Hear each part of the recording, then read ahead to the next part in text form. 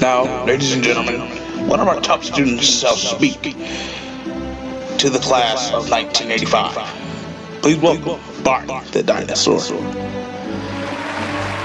Thank you. Friends, classmates, peers, and family.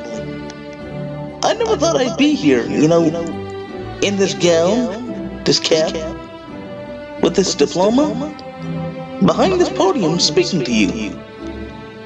'Cause I wasn't the best student, but I'll be darned if I didn't work hard to get here. Bowser and I,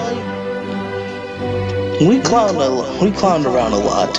We had lots of fun doing it, but we also knew when it was time for serious games. It was time to be serious when we had exams to study for, so we can have our own children and tell them to look at this diploma and see the struggles that your father had to go through to get this diploma.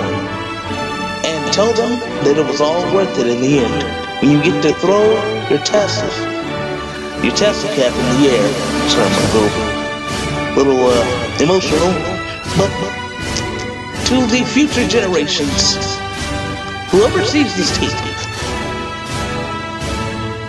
I want to say to you, though it may get hard sometimes, all the tests, the teacher may push you a little bit too much, but it's all worth it.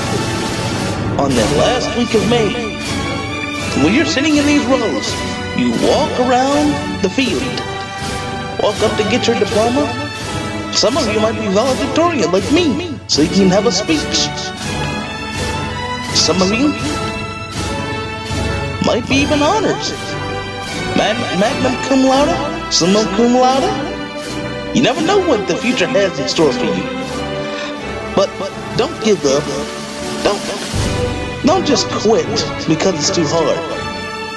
Push harder. Because I tell you, my friends, it's all worth it in the end. Thank you, Barney. Students, it is now time to turn your tassels.